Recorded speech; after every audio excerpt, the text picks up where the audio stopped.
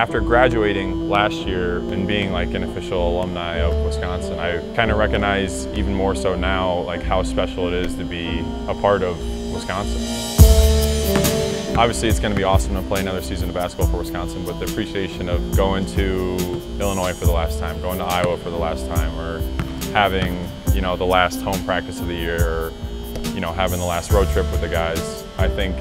I'm just going to appreciate those things more than I have in the past, just because, you know, last year I didn't know one way or another, but this year I know, like, this is it. This is the last time I'm going to be doing any of this for Wisconsin. And I think just the appreciation that I'm going to have for all the little things is going to make it one of the best seasons for me here at Wisconsin. I'm just grateful that I have another opportunity to play here for this university and to be with the guys and have that